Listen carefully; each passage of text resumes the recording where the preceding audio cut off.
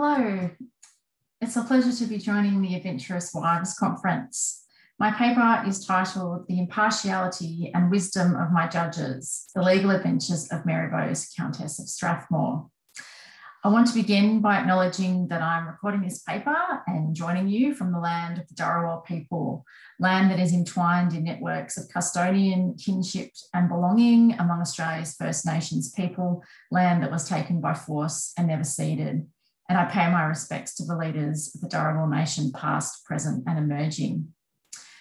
I also want to begin by issuing a content warning to say that my paper includes discussion of violence against women, including various forms of domestic violence and sexual assault. So if that is something that could be upsetting or triggering for you, please take care while you're watching. So my paper today explores the legal adventures of Mary Bowes, who was Countess of Strathmore. Bowes was embroiled in a range of legal proceedings in the 1780s and 90s through her attempts to use the rights and remedies available to her as an 18th century wife to extricate herself and her property from her tyrannical husband, Andrew Robinson Stoney Bowes. In this paper, I'm going to explore aspects of her self-representation in relation to her litigation trials and how she responded, the public response to them throughout 18th century print culture. Okay, so this is a portrait of the young Mary Bowes. She was born in 1749. She was the only child of George Bowes, who was a wealthy coal miner. While she was still a teenager, she inherited her father's fortune, estates and mines. She was intelligent and highly educated, and throughout her life, she had strong interests in literature and particularly in botany. And she used her wealth to construct great greenhouses and source plants from all over around the globe. When she came of age, she was one of England's wealthiest heiresses, and she acquired a celebrity status also through her taste for fashionable metropolitan life, her association with members of the Blue Stocking Circle, particularly Elizabeth Montagu. In 1767, on her 18th birthday, Bowes married John Lyon, Earl of Strathmore, and they went on to have 5 children before the Earl's death in 1776. Her marriage to the Earl was neither contented nor intellectually satisfying and was characterised by long periods of separation. She commenced an affair with George Grey during her marriage and agreed to marry him shortly after the Earl's death, even as she began to be courted by the man who eventually would become her second husband, Andrew Robinson Stoney, who I'll refer to as Stoney throughout this paper. In January 1777, Stoney concocted a sham duel, ostensibly to defend Bowes' honour when she became the target of gossip and scandal in the Morning Post. He fabricated a fatal injury in the duel, which was later confirmed by his doctor, and persuaded Bowes to marry him as his last dying wish. She agreed and went through with the ceremony, but soon after the wedding discovered the true nature of Stoney's health, his temper and his extraordinary capacity for emotional manipulation, psychological abuse and physical violence. Shortly before her marriage to Stoney, but in anticipation of her marriage to Grey, Bowes executed a deed placing all of her fortunes and estates in trust for her sole use. Stoney was enraged when he discovered this deed, and in May 1777, he threatened Bowes with violence, forcing her to execute a new deed revoking the prenuptial settlement and transferring all her property solely to him. Throughout the marriage, Bowes endured physical and sexual assault, psychological and emotional abuse, starvation, imprisonment, financial deprivation, and social ostracism. Stoney was a serial sexual predator who assaulted and impregnated numerous vulnerable women, particularly young servants. Bowes lived under his control for 8 years before she escaped in 1785 with the assistance of trusted servants, and she secreted herself in a house in Holborn. And it was this escape that triggered Bowes' legal adventures, because she immediately commenced proceedings against Stoney to protect herself, her children and her property. She exhibited and was granted articles of peace against him by Lord Mansfield in the King's Bench. She also commenced proceedings to formalise her separation in the London Consistory Court, seeking a separation of bed and board. which was upheld in May 1786. She was granted a divorce, but without the right to remarry on the grounds of cruelty and adultery, together with alimony. Stoney immediately appealed to the Court of Archers. But then in November 1786, in fear of the divorce being upheld, he bribed the local constabulary and had Bowes abducted from her home in London. He carried her across the north countryside, imprisoning her in a castle in Durham, in a violent attempt to compel her to withdraw the suit, at one time holding a pistol to her head to unsuccessfully force her to sign documents. Bowes was finally rescued 10 days after her abduction, and Stoney was imprisoned in the King's Bench to await trial. She successfully prosecuted him for abduction, and he was imprisoned in the King's Bench, from which he continued to thwart her attempts to use legal remedies to remove herself from his grasp. In 1787, the Court of Archers upheld her divorce, but the following year, Bowes went a step further, seeking and obtaining a declaration from the Court of Common Pleas that the deed she executed after her marriage, the one that vested her estates and property in Stoney, was null and void on the grounds that it was obtained under duress. This left open the question of who was the legal owner of her property, and in 1788, Bowes obtained through Chancery a declaration that the deed she'd executed way back in 1776, the one where she made in anticipation of her marriage to Grey, reserving all of her property and estates to herself, was valid. In 1789, Stoney made a final appeal to the Court of Delegates against his divorce, but to no avail. Her legal entanglements with Stoney did continue into the 1790s, but they particularly related to property disputes, but this is the scope of my paper today. As one might imagine, both the scope and nature of Bowes' legal adventures attracted significant public attention. Stoney himself, his associates, and the newspaper, pamphlet, and legal press took a significant interest in these cases, both because they tested the boundaries of the law in relation to wives, and also because of their salacious content and its capacity to meet the seemingly insatiable 18th century appetite for sex, scandal, and gossip. Here are some examples of Stoney's attempts to influence public opinion and also the judiciary. Following his arrest for his abduction, he paid James Gilray to prepare and publish 2 prints relating to the case.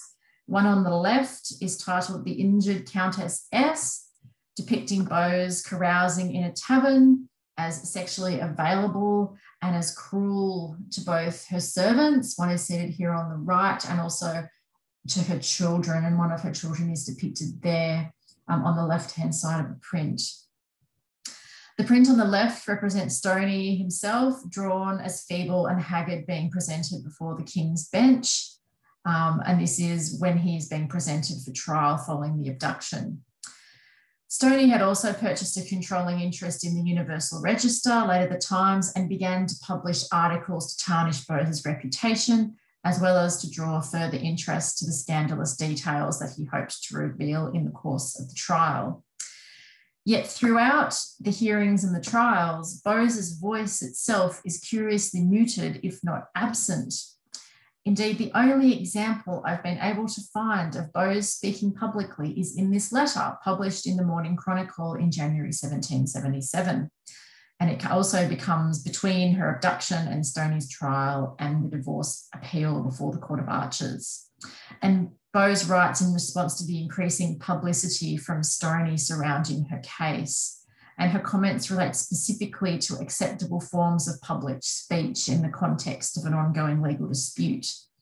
So her letter is remarkable for both its singularity and its purpose, because it's perhaps her only public salvo into this print frenzy that surrounded her legal adventures, her cause as she described it.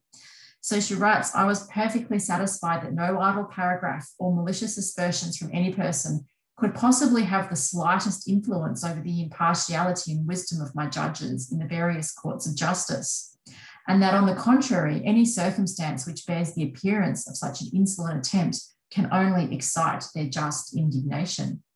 My respect for the estimable and revered characters who preside in the law departments will not permit me to offer one word of vindication before any other tribunal previous to the decision of my cause. But after the cause is finally decided, I shall think myself at liberty to enter upon a full detail of Mr. Bowes' conduct towards myself and others, and to lay before the public such facts as are attested by convincing proofs and authorities, and will carry with them the stamp of veracity.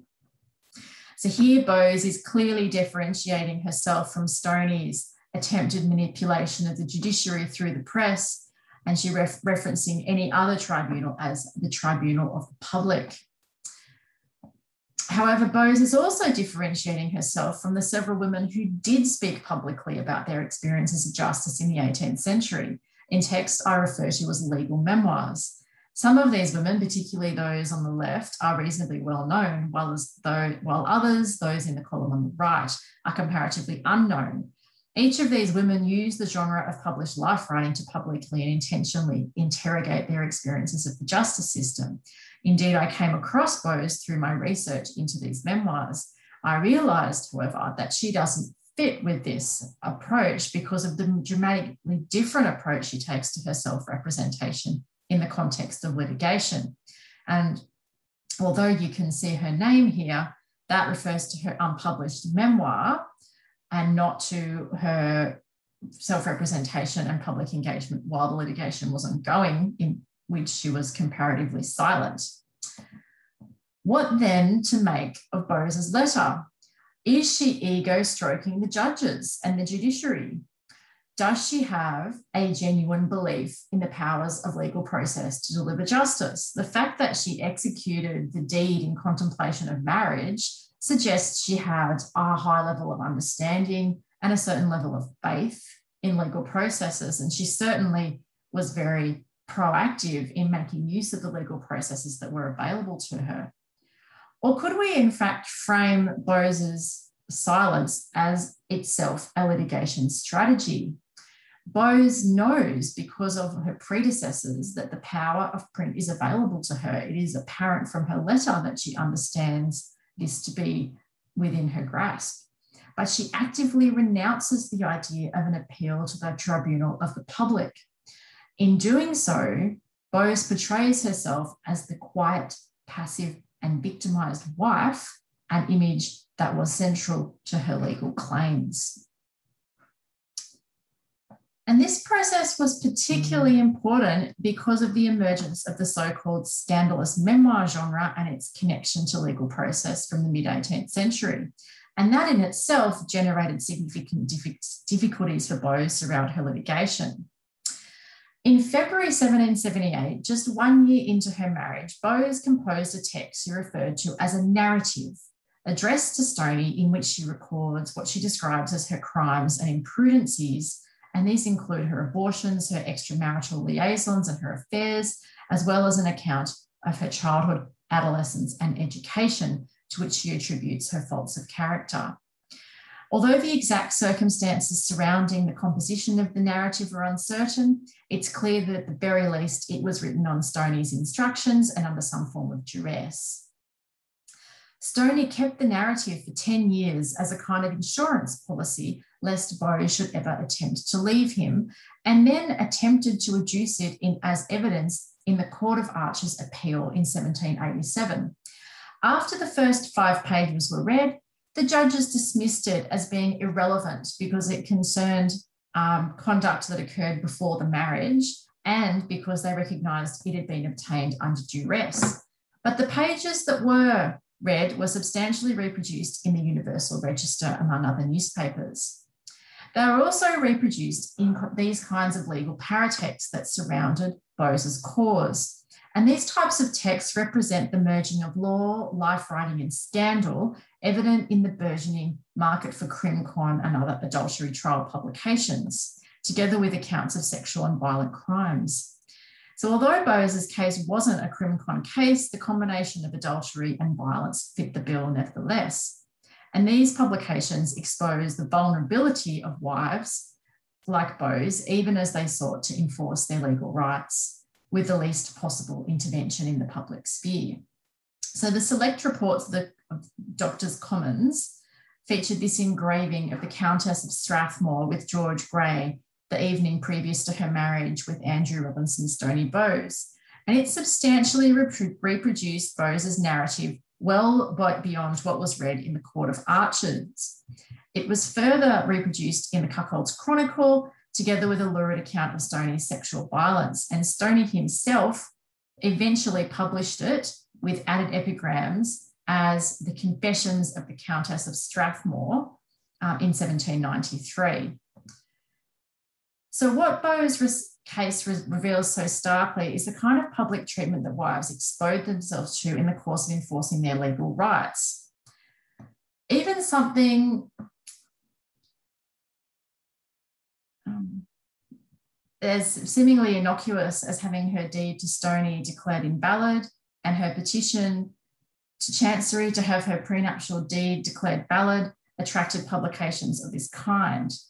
For in seeking to regain control of her property, Bowes had to publicise through the courtroom details of the sham duel by which she had been lured into marriage, her liaison with George Grey, and Stoney's violence towards her.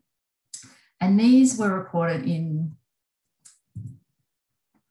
this document on the left, a trial report taken in shorthand and published as a pamphlet, a full and accurate report of the trial between Stevens, commonly trustee to Bowes, commonly called Countess of Strathmore, and Andrew Robinson Stoney Bowes, which was published in May 1788. This was the first print publication of the fabricated duel, of Stoney's control of every aspect of Bowes's life, including her servants, her visitors, her correspondence, and her use of her carriage, and his violence against her, as well as her liaison with Grey. It was so popular, it quickly went into second and third editions. Eventually, however, the case, which denied Stoney his usual proprietary rights as a husband, became a widely reported legal precedent. And there's an example of one of its many reproductions as a legal precedent on the right-hand side. But what this also did was inscribe Bowes' affair with Grey and the sham duel with Stoney into the English law. And this suggests that Bowes' silence, the faith that she placed in the impartiality and wisdom of my judges, was ultimately a successful litigation strategy. Bowes would eventually write her own memoir, as she suggested that she might in her letter to the Morning Chronicle. But it is housed in the Bowes Museum and has never been published. Present circumstances make it unlikely that I will be able to access it any time soon to shed further light from Bowes herself on her legal adventures. If you're interested in my research and would like to get in touch, here are my contacts set out below. I look forward to discussing this further in the conference.